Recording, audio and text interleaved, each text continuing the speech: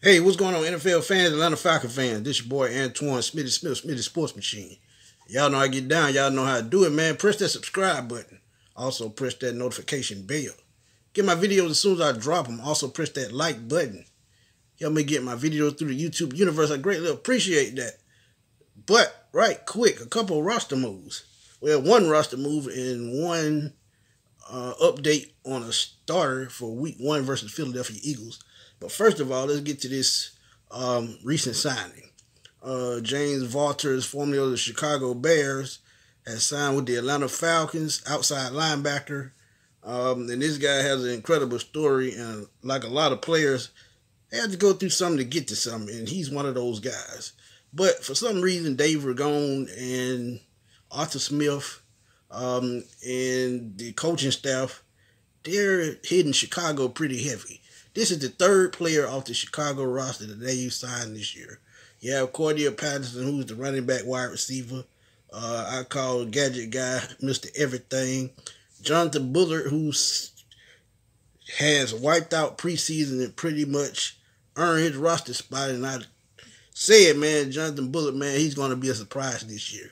Perfect size for defensive end of the 3-4. He can push the pocket, play well against the run, and I just love that move. But James Vaughters is the third guy from Chicago. He played there the last 2 seasons.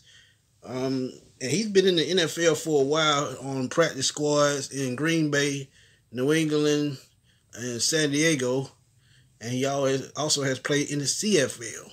So this guy is one of those guys that had that chip on his shoulder and kept fighting. And now he may get a chance.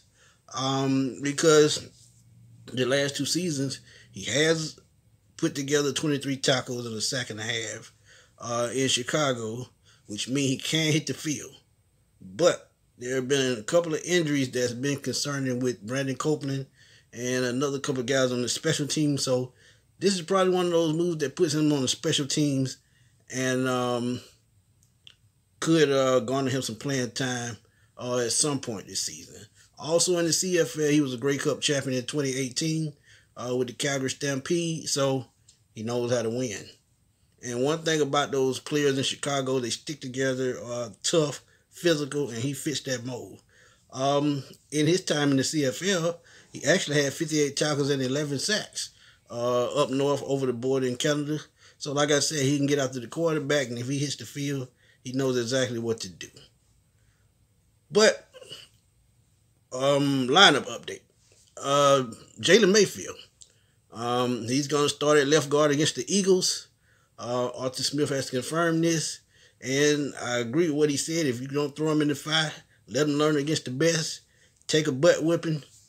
And that's the only way he's going to learn. So Jalen Mayfield is likely going to be the starting left guard against the Philadelphia Eagles after the injury to Josh Andrews breaking his hand.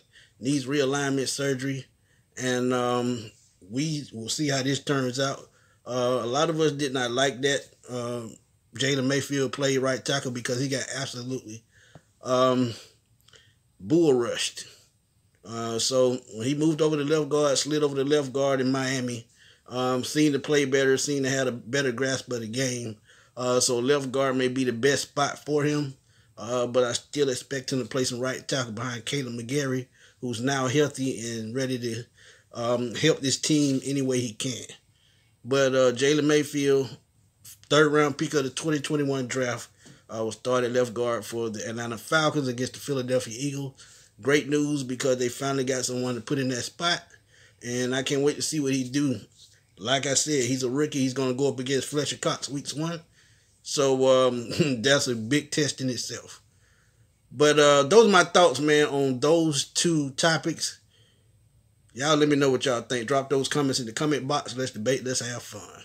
This your boy Antoine Smitty Smith, Smitty Sports Machine. I'll holler at y'all later, man. Peace.